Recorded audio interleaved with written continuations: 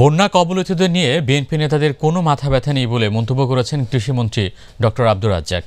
দুপুরে মানিকগঞ্জের বন্যা কবলিত এলাকা পরিদর্শনে ও ত্রাণ বিতরণ শেষে তিনি কথা বলেন। বন্যায় ক্ষতি হওয়া কৃষি পুনর্বাসনে কৃষকদের বিনামূল্যে সার ও বীজ দেওয়া হবে, এজন্য 120 কোটি টাকা বরাদ্দ রাখা হয়েছে বলেও জানান মন্ত্রী।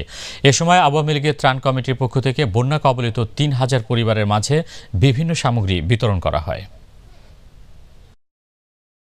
মাননীয় প্রধানমন্ত্রী নির্দেশ দিয়েছেন, তার সহযোগিতা করা হবে এবং খাদ্যের যাতে কষ্ট না হয়, একজন মানুষও যেন একদিনও না খেয়ে থাকে, এই নির্দেশ তিনি দিয়েছেন।